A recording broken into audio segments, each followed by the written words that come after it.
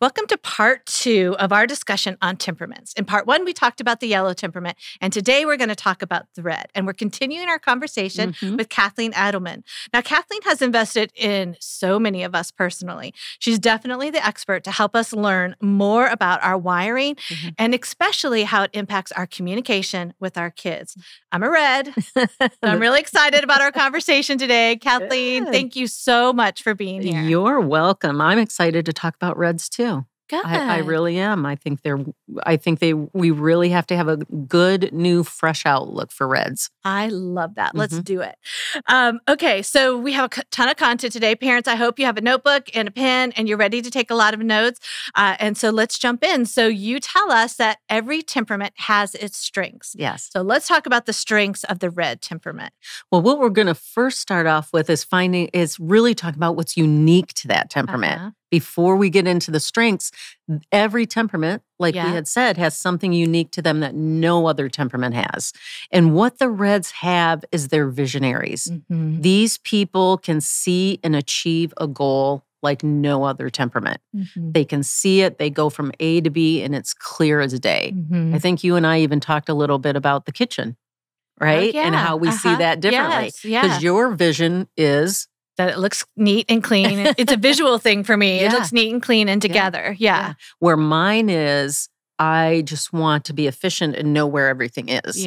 So mine is more of the obstacles between A and B, where yours is the vision, which is what you own, right?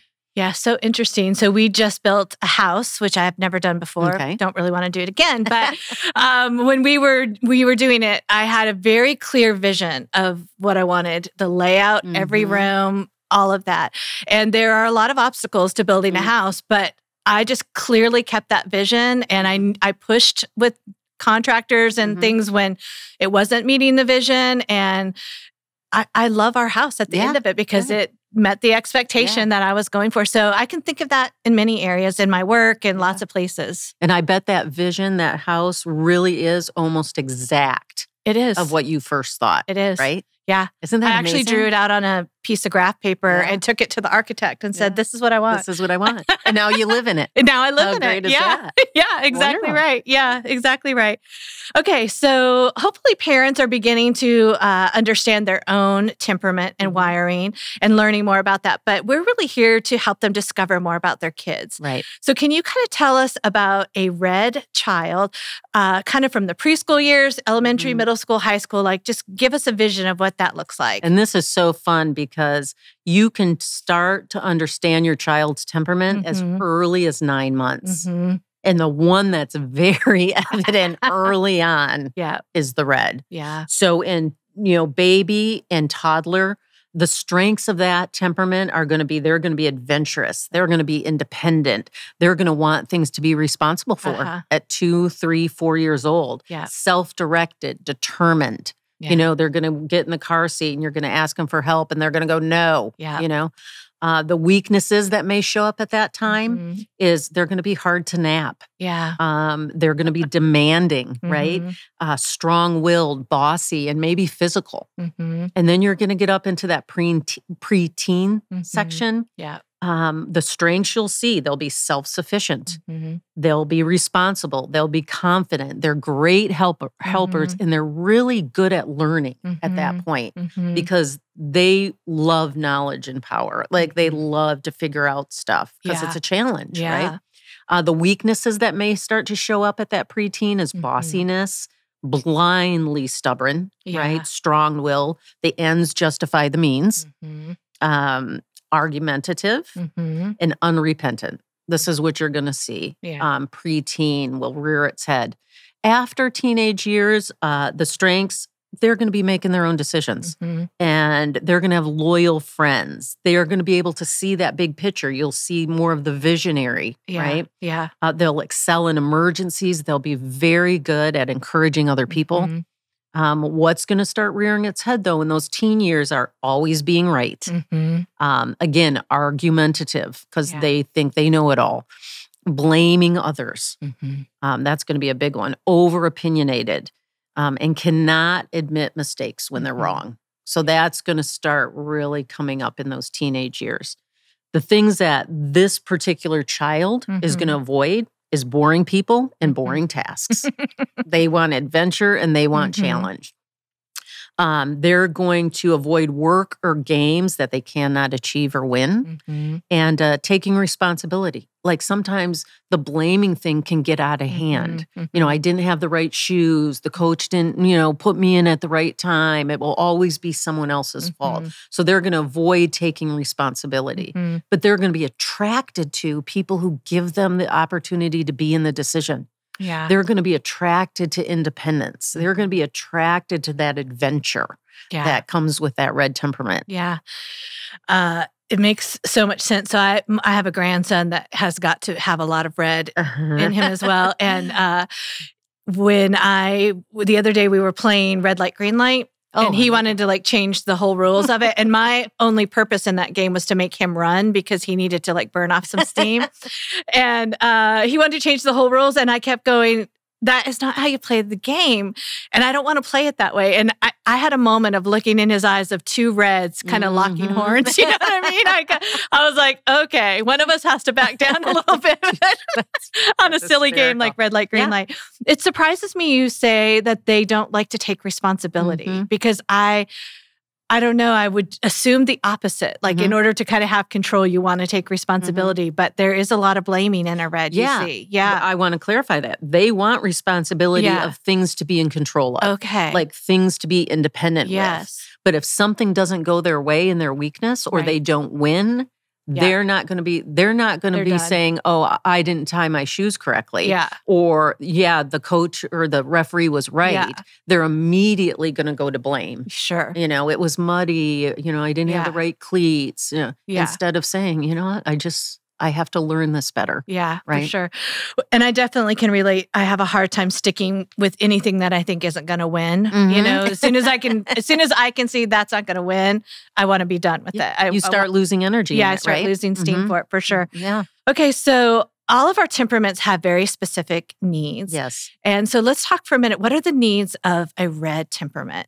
Well, the red temperaments, again, these are like food and water. I cannot stress this any more clearly, that this is what parents really want to memorize, meditate in, not only for themselves, because you have to know yourself first in order to know your children, but for the red, it's loyalty, sense of control, appreciation, and credit for work.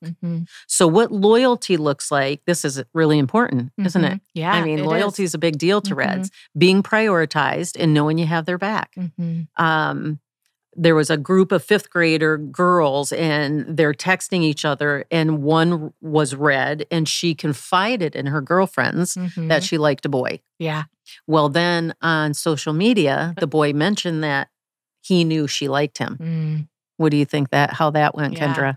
Broke. She's done with those friends. See? They were immediate. I mean, right? Yeah. And the reds just checked the box. Yeah. Somebody had betrayed her. Yeah. Somebody didn't have her back and kept that secret. And it is important to know that a red or a blue will just check the box and move on, right? Sense of control, which is the misconception with reds. Yeah. You want everybody pulling their weight and following the plan. Is it true to say that most reds don't really want to be in control? You want the people around you to be doing what they're talented, right? I love it when they all do their best. And, yeah. Exactly. Well, it was funny too, because I had a neighbor whose daughter sold Girl Scout cookies. And she told me that she went, I think they were outside of a grocery store or something, and they showed up and nobody had set up the table and the girls were just over talking. And this young red girl looks up immediately and says, "Well, they're lucky I'm here. I can fix it." They didn't have anybody to tell them what to do. Yeah. Right? Because nobody was pulling their weight or doing, and she just stepped right in. Yeah. Right? And I think, honestly, she was only about 7. Yeah. Right? So it makes sense. Reds definitely, they love it when everyone is doing their best and they're not needed, but they're also very capable of stepping in. Yeah. And they'll do it in the same. Yeah. But I like the people to know that that's not necessarily what they want. It's control, right? Yeah. Appreciation, being valued for their unique strengths. This is something where, again, when my sister's daughter was a toddler and she went and she got all her sister's diapers and she stacked them underneath the crib, and they were all perfectly done. And, Michelle just looked at her and said, "Oh my gosh, that was amazing that you did that. I really appreciate you helping me out, and you thought that through. Yeah. And then you followed through and did it. Thank you so much." It's that appreciation, that inward, that you thought about something and then you did it. Reds like that appreciation, knowing that you thought it through. Yeah. Right? Yeah. That feels good, doesn't it? Yeah. And it's so funny. I think as being a red, a lot of people don't think you need appreciation because you seem very independent or like you got it handled and you'll be fine. But you're right. Appreciation goes a long way, especially genuinely knowing what you did. Exactly. Yeah. It's not just a pat on the back. Right. You don't want a pat on the back because you're going to do it right. Yeah. And you're going to do it good. But to acknowledge what went on behind there to get to that point. Yeah. That's true appreciation. Appreciation's inward. Yeah. Where credit for work is outward. Yeah. So this looks like being valued for their contributions. So when we lived in Maryland, Brad was building a shed, and this teenage boy that lived in the cul-de-sac, totally red, came right over. Didn't ask permission. He just started carrying tools, carrying wood, helping Brad. He helped him get it done. Yeah. And so Brad was like, "Gosh, thank you so much for just stepping in and helping. Yeah. I really appreciate that. You could have been doing anything else today. Yeah. But you really, came and helped me out. I thank you." Hard work. Yeah. Yeah. That's so great. Credit for work. So all those things really are what is the love tank of the red. Yeah. So I love that you told parents, like, you need to memorize these for all your kids as we go through all of them, because this is kind of like the secret to unlocking really parenting and communication with your kids, don't you think? Oh, absolutely. Yeah. These are the game changers. Yeah. In every relationship. Yes. This will change every single conversation and every single relationship. Yeah. If we'll just at least know the 4 needs of the temperament. Yeah. Just memorize those and use those words as a cheat sheet. Sure. If you have to. Yeah, right? Absolutely. Right? Yeah, for sure. Okay, so again, we've all met, kids. My own kids, I've watched them when I can see their needs are not being met. And I start seeing behaviors in them. And I can imagine that there's very specific behaviors in a red. I might have done a few of them myself that we would see when needs are not being met. So talk to us a little bit about that. Again, what we're watching for is when our goal is, even with the red, is to really fertilize and have your child thrive in their strengths. And then we want to be really alert when they're starting to use those weaknesses to fill these innate needs, like being bossy or intolerant or impatient. But where the red flag goes off again is when the behavior turns to manipulate spy. When the impatient and the bossy seems not to work anymore, all of a sudden you'll see tone and volume. You're going to see harsh, biting comments. You're going to see a tone, which is anger outbursts, right? And that's again where we want that pause. Yeah. It can be overwhelming sometimes to some of the temperaments, and even a red wants to retaliate immediately, right? But if we'll pause and we'll ask, what innate need is not being met right now, right? So for example, somebody, again, that you and I know has a little red one, and when she was in the crib, I can't remember exactly how many months she was, maybe 20 months or so, she would say, mommy, right? Yeah. But when that loyalty didn't happen and that sense of control didn't happen, all of a sudden she's saying, Jenny, right? And it's louder and there's a tone because she's like, come and get me right now. I have to get out and control this household, right? And then in that preteen, I had this young girl, oh my gosh, Kendra, she was great. She's a red in a family of all greens. Oh, wow. Okay, so you already feel for her a little bit because greens and reds, that's the hardest combination. Yeah. And she comes into my office and my chart is sitting there and she just sits at the edge of the sofa and looks at me. And I go, well, do you know why you're here? And she goes, yep. And I go, why? And she goes, red. And I go, why red? Anger. Why anger? Yeah. Sisters, am I done here? I mean, and then Yeah. she just gets up and walks She cut to the chase. No fluff, Yeah. no anything. She Yeah. said it and she was out the door. Yeah. It was hysterical. The tone was just so red. Yeah. And then the 13 plus, you know, this girl, she could literally run a company right now. And I think she's only like 13 or 14, but her brother is blue. Yeah. And so she, instead of speaking his language, is telling him, clean the living room. Yeah. This is how you do it. Yeah. And she walks away and she comes back and he's just stuffing things in because he's a green blue. And she's like, that's not how you do it. And she's starting to get angry and tone. And every time she did this, he responded by going slower. Right? Yeah. And he's like, you know, that's not how we clean this house. That's not where that goes. And he was like, hey, out of sight, out of mind, you know? And then he just walks away. And what does she do? She's like throwing things. Nobody does this right. And I always have to do it. Yeah. You know? So she just starts to, you know, again, that loyalty wasn't there. That appreciation wasn't there. But also her tone and volume didn't really speak to the person she was speaking to. Sure. You know? Sure. I remember my dad is a red. I didn't have those words for it when I was a kid, but as a teenager, I can remember several times, even mentally thinking both of us want control right now. Like even as a teenager, I could remember mentally thinking both of us want control and kind of evaluating, do I back off or do I not? Wow. Isn't that something? But I remember kind of like thinking that because he wanted it too. And I was just debating, what are my chances here? Do I keep fighting this or is it time to back off? Which that's probably terribly insightful of me. But but you know what? That's exactly, well, how great was that? Without even having the words around it, you realize the innate need and you initiated a pause before you even knew this stuff. Yeah. And that's where if we can just get people to realize, you know, the one thing that all the temperaments share is selfishness. Yeah.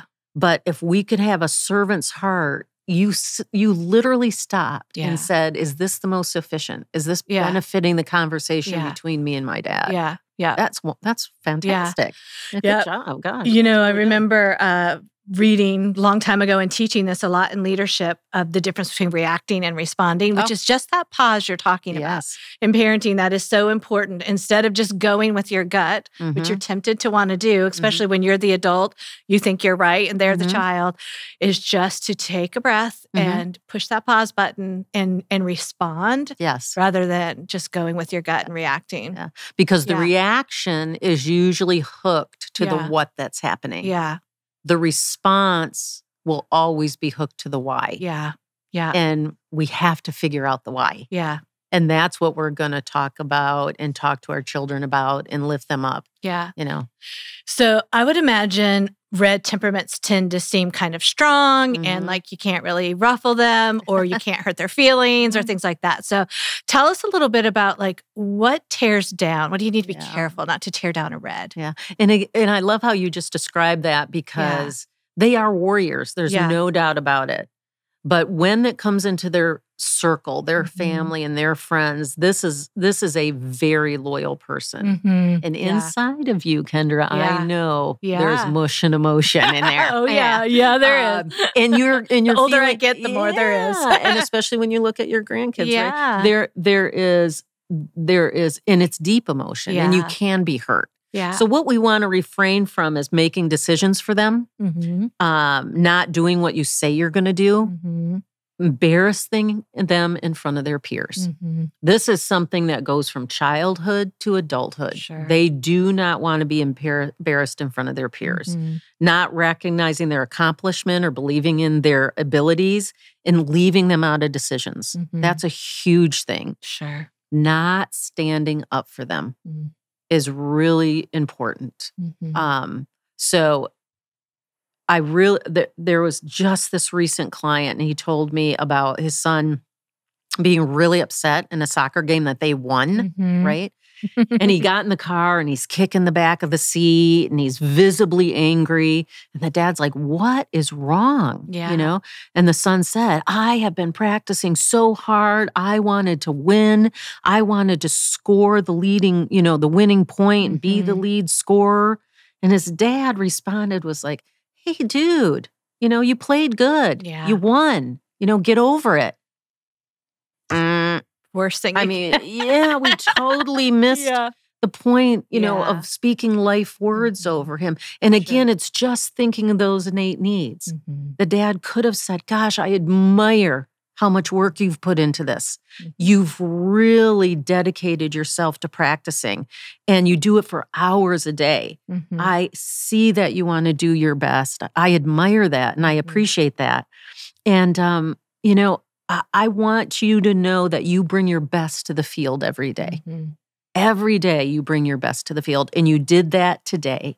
And I want you to know that that makes me proud. Yeah, I love that. Okay, and if we would just pause and speak into those innate needs, we could build them up instead of tear them down. Yeah, and I know that's the heartbeat of why you like to teach this is not only to avoid tearing them down, but this ability we have to actually speak life into our kids and to speak words that build them up. So not only avoid things that hurt them, but actually flip it and find your way to speak right to their needs. Yeah. So good. Okay, so a lot of parents are wired very differently than their children, right? So you might have a red child and, like my husband, be a green maybe, or be a yellow or a blue. So talk to us a little bit about, if you're wired very differently from your child, how do you interact with a red? Well, again, what I always like to tell parents is, you were uniquely picked for your children. Right. So there's something, Kendra, in your red temperament that your children needed. Yeah. Just like there was something in my blue temperament that my children needed. God's very intentional. So if you're a yellow parent and you are parenting a red child, tone down your enthusiasm. As a yellow, you're very enthusiastic. Your enthusiasm's high, and your need for fun is not matched in this red child. Right. They're more about production and achievement, right? Realize that not everything needs to be fun. Yeah. I mean, yellow parents love to have fun just like yellow kids, right? But not for red. Not everything has to be done. Many of the fun activities and ideas may look silly to your red child. Yeah. And you want to keep that in mind. They don't want to look stupid. Yeah. And, they definitely would rather not play games they can't win. Yeah. Like, not keeping score. Yeah. And again, not that you have to do that all the time, but yellows want to watch that. You want to give them facts. Yeah. You want to use fewer words, like I said, and cast a vision for your red child to know that the yellow parent is strong enough to handle them. Yeah. Yeah. That's because key. I'm telling you, that red child is seeing how he can run that household. Yep. Right? So true. For if there's two reds, this is like you and your dad. Yeah. This is by far the most power-packed combination in a parent-child. Yeah. And prepare for battle. Yeah. I mean, it's a battle every day. It may feel like an argument or a battle to prove who's boss or who's the chief in the kitchen. Yeah. Right? Yeah. But let's not, as a red parent, try to pull rank all the time. As long as your child's included in the conversation or as part of the process, then they're going to feel somewhat like they have some control. Yeah. Right? Redirect the solutions. Like we want to make sure that anything that's discussed, and rather than getting stuck in arguments, have them be part of the solution. Ask them their ideas and bring, solutions into the discussion. Sure. Right? And give them the opportunity and choose to make decisions when appropriate. Age-appropriate decisions. And then let them do it. Like we don't want to fix it. We don't want to tell them it's wrong. Yeah. Let them do it. Yeah. Right? And if they fail, they'll learn. Yeah. Exactly. Yeah. If you're a blue parent with a red child, you cannot take the red's arguments personally. Yeah. Blues have a tendency to take everything personally. This combination can experience a lot of frustration when the child insists on doing everything their own way. Right. Especially when a blue thinks it's not the right way. Yeah. Okay? Because your motto is just do it. Yeah. And you're usually right. Yeah. My motto is if it's worth doing, it's worth doing right. Right? Yeah. So you can see the conflict already. Yeah. It's crucial that this child is given the ability to have some control, which for a blue parent, relinquishing control of this might not end up perfect, or it might not be exactly as I want it, and I might have to do it over. Yeah. Really is hard for a blue parent. That's the parent that sweeps in and I'll do it because I want it done a certain way. Keep communication short and to the point. Give them the details. You're like a detail bottom line, right? Yeah. Only give them supporting details if they ask for it. See, because we're excessive on details as blue parents. So we have to watch that. The green, red. Now, this I'm going to tell you right now.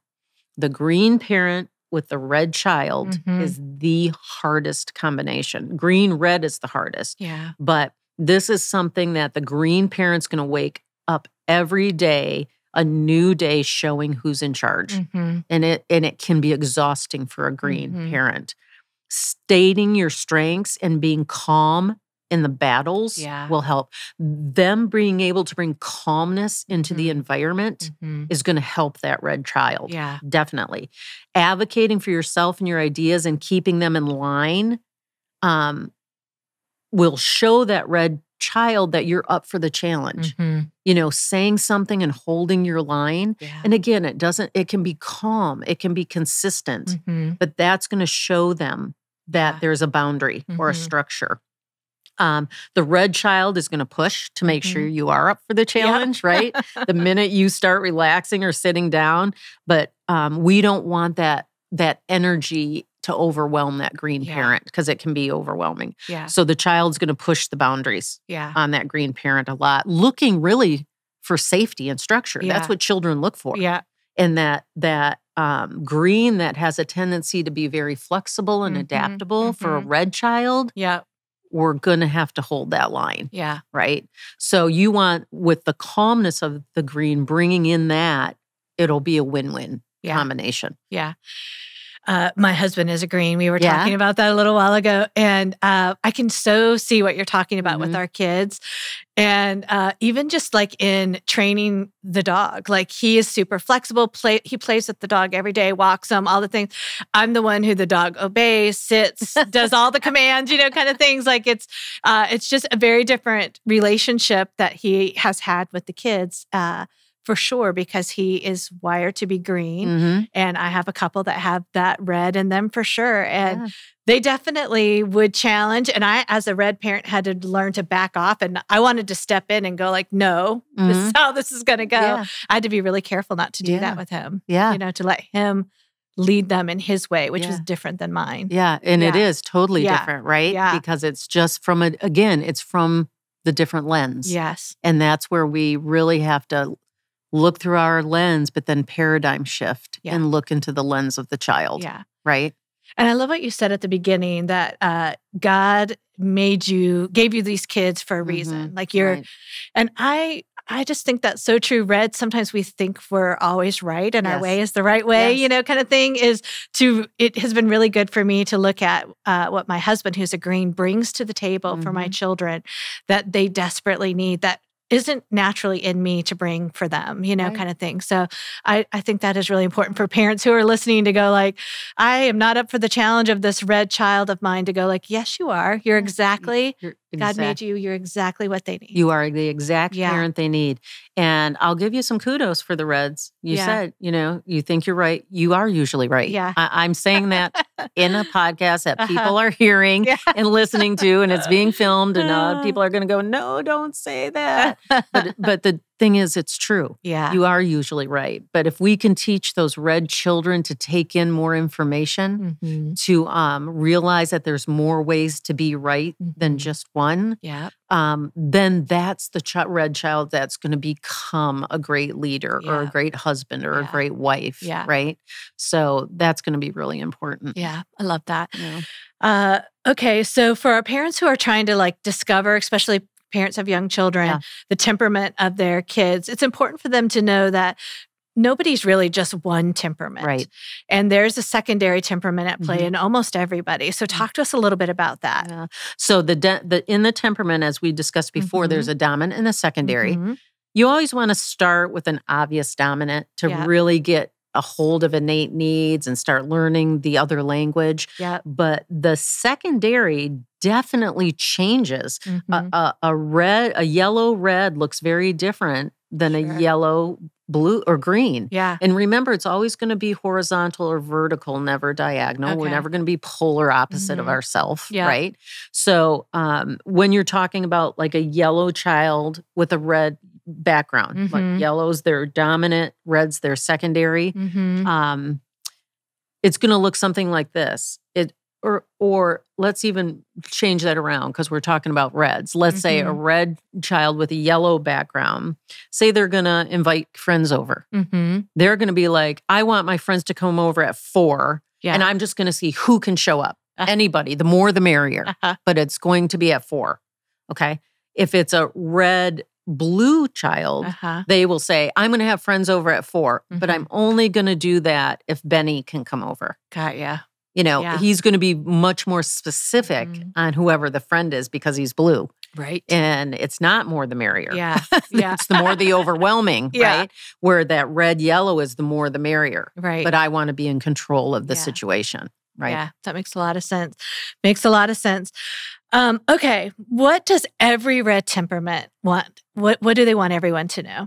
And again, I love us asking these questions, Kendra, because I think we even touched on it a little bit earlier.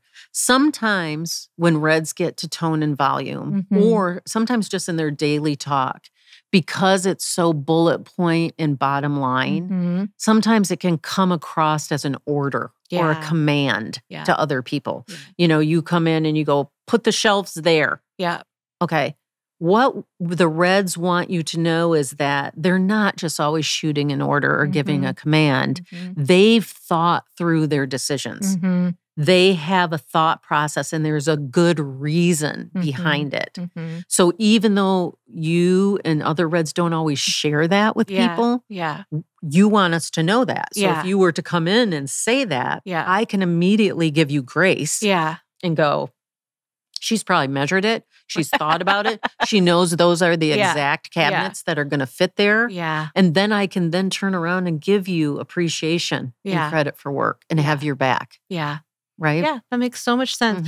And you're right. Usually by the time I'm being clear about whatever it is that I want, I have measured it, thought about it, researched it, whatever is needed. So I think that's true of a lot of reds. That makes a lot of sense. It's so helpful. I know talking with you has always helps me learn more about myself. So I really appreciate that.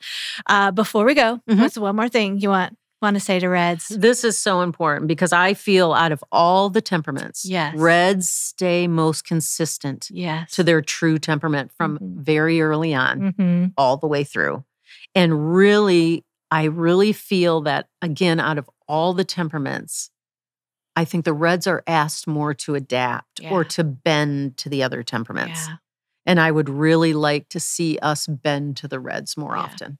It was so interesting. I read that yesterday and I was like, I've never heard anybody say that. And that's very true. And I do think reds are often reading other people and adjusting themselves according to what will make others comfortable. So it's so interesting that you say that.